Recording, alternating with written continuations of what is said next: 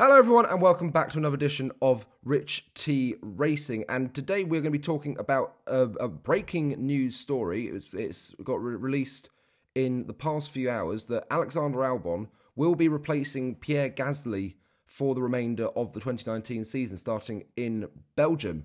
With me is the amazing James Derrick. Unfortunately, we don't have Pedos with us because he is at work. But Derrick, why don't you say hello? Hello everyone. Yes, hello indeed. So we'll get straight into it. Derrick, what do you think about Albon being... First of all, what do you think about Gasly being dropped? We'll start with that because I feel like that's the main point of sort of what's been going on in 2019 so far. I think it's quite unfortunate, really. I mean, he was really good in the Torro Rosso cars, and he did a great job and definitely deserved that seat over anyone else, I thought. But I think the car just doesn't agree with his driving style. He has a very aggressive driving style. So when it comes to the Red Bull, it's, for some reason, it just doesn't agree with the way he drives. And so it doesn't work for him. And so, fair enough, Red Bull should drop him because the car doesn't work for him. And he has had opportunity to prove that he can change his style and get better with the car. But you can't have Max winning and lapping your teammate. That's not okay. It doesn't matter who it is, they should be dropped. Yeah, I agree. And especially the fact it's now happened twice. It happened in Austria and it's now happened in Hungary. And especially as well that Gasly was in front of Verstappen on lap 1 of Austria, and then he got lapped as Verstappen went on to win the race.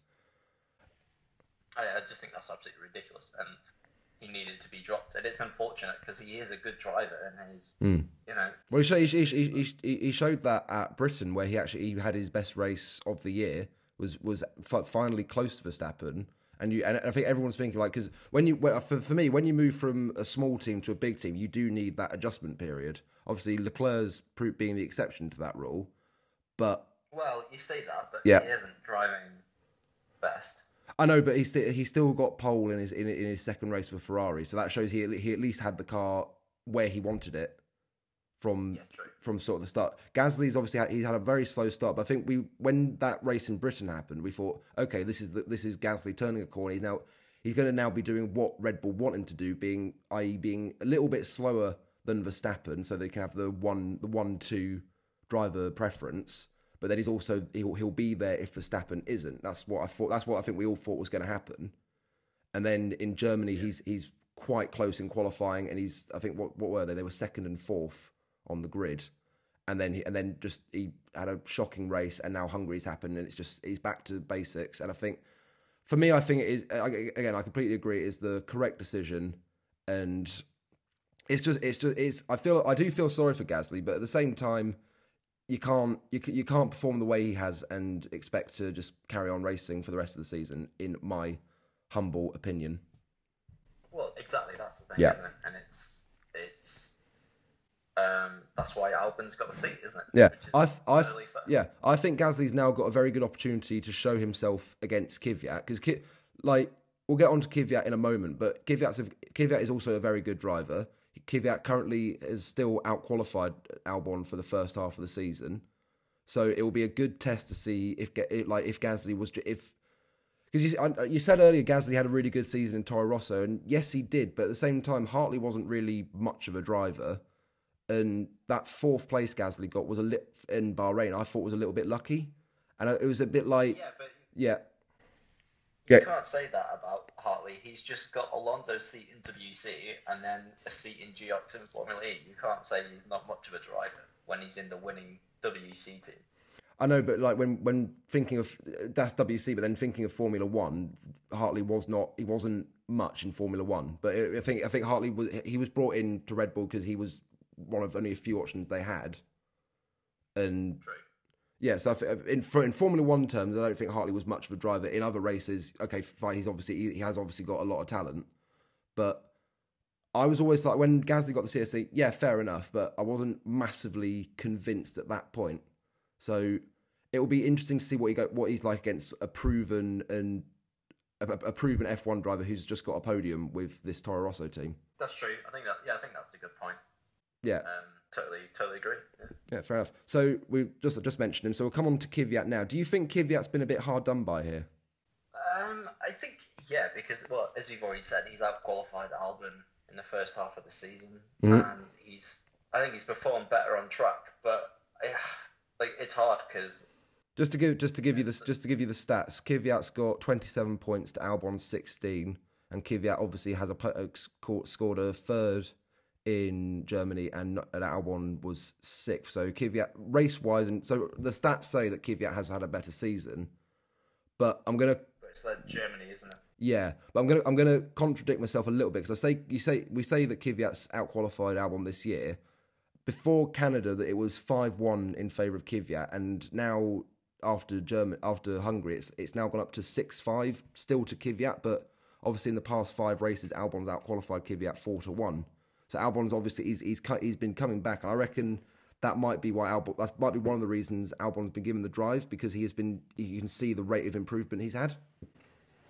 I agree. I also think that he seems quite mature in his racing. You can tell just from the last race where him and Kvyat were battling together. Yes, he wasn't being too aggressive, or too soft. He was perfect. And there was no moaning or complaining on the radio. It's like, because imagine if that were Magnussen and Grosjean, they'd have been. Absolutely.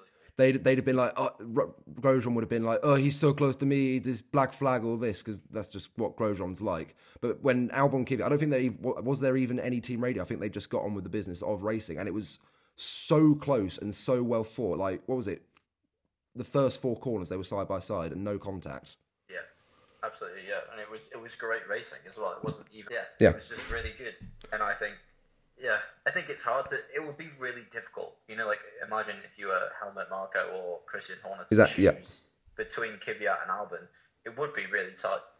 Yeah, but there's the main thing I think for Kvyat, though, is that he has had that opportunity. He has raced for Red Bull, and the whole thing about Kvyat being dropped, then being dropped again, then being brought back briefly, then being dropped, now he's back, and then it could be, now can't promote him again. Yeah, well, you say that I've developed a theory, and I'm very good with my theories. I think so. They've now Red Bull going. They're saying they're evaluating what to do for 2020.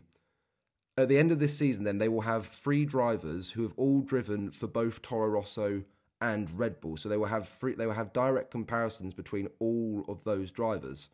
Kvyat's got a bit more experience in the Red Bull. He's obviously on his way back, and then Albon and Gasly will have similar time in the Red Bull together. So they've then got so many options going into the 2020 season as to who will partner Verstappen. And I think that could also factor in why Albon has been given the drive, because they say so they can see what he's like in a fast car and then compare him to the 2 other drivers. I think when you put it like that, that's absolutely perfect, and they've definitely chosen the right driver. When you put it like that, I think, because I guess it isn't a choice between Albon and Kvyat or Gasly as well. It's like for this season, because they've lost this season, like as in constructor points, like they can't get it back. So I think, unless Albon's second every race, you know what? Unless it turns out Albon is as good. Unless it turns out that Albon is as good as Verstappen in the Red Bull, because I think if it turns out Albon is seriously good in the Red Bull, they could easily have been second in the constructors, and then that will be down to Gasly being in the car. Yeah, absolutely. But I guess from their point of view, they don't lose anything by putting Albon in this half of the season. Exactly, and I think if looking at how Red Bull, because obviously Red Bull the past few seasons, they've started slow and then got better as the season's gone on. This year, the first few races they weren't quite there, but now they've come into the season much earlier than usual. So you'd like to think that they can then maybe carry that forward into 2020 and maybe properly challenge Mercedes. And if they have, last year they were really strong at the tail end of the season, and then at the start of this season they had, they weren't bad, but they weren't great. Maybe that was the change to Honda, but I think. Well, and you can see it. Yeah, we see how Honda's progressing. For me, I think obviously we don't want this to run on too long. I think just to wrap up to an extent, I think Albon being in the car is a fantastic move, and considering how Honda are progressing as well, they can only get stronger. And then if they've got, if they're like, you see the amount that they progress each race. It's not like every 3 races or every 6. It's every single race they bring minor upgrades, and they have the whole factory back at Honda working on these engines all the time. So they're just going to get better, and they're chucking so much money into it that they're going to be such a formidable engine. And also, Red Bull are not. They're not just competitive at tracks that are you would think that are Red Bull tracks like the Hungaroring and Monaco. They're competitive at pretty much everywhere they go now.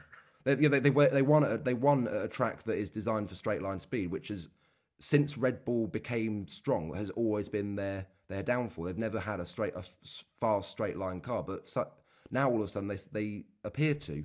Yeah, well, I think that's it. Just shows how good Honda are. Mm-hmm. And, I think. Sorry, we're trailing off a bit. We're getting slightly off topic. But just really quick, if you see like how long the Hondas run at their top end, like in the race, Verstappen is on max power most of the race, and you can't do that in a Merc or a Ferrari. Yeah, absolutely, and I think is amazing. Yeah. And then, so just for Red Bull, I think putting Albon in the car is brilliant because that gives them 3 options for 2020. Because I think Kvyat can't be discounted as well. He's having a very good season with Torro Rosso, and he knows how to race with Red Bull. He's got podiums. He outdid Daniel Ricciardo. So I think it's all looking very positive for Red Bull, and I think it's a very good move getting Albon into the car. Absolutely.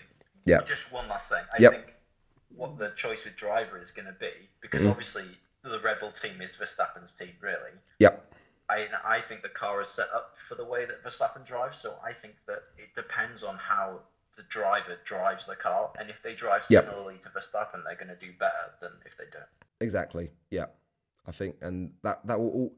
Obviously, this is all speculation. It could turn out that Albon is as rubbish or when I say rubbish, I mean he performs as badly as Gasly has this season, and it could be just that it is just purely a Max Verstappen car. Right. I think. Have we sort of agreed with each other? We have, which is very strange. You might to the people who are watching this. We rarely ever agree on anything, so we're in uncharted territory here. We normally agree but disagree on most of the stuff. Yes, we'll eventually agree, but it will take us it will take us much longer than this to reach a point of agreement. But I think we shall. I think we'll end it there. I think we both agree Albon is a very good choice, and it's all looking very positive for Red Bull. So on that note, Derek, do you want to say goodbye? Goodbye. And I shall also say goodbye. Goodbye.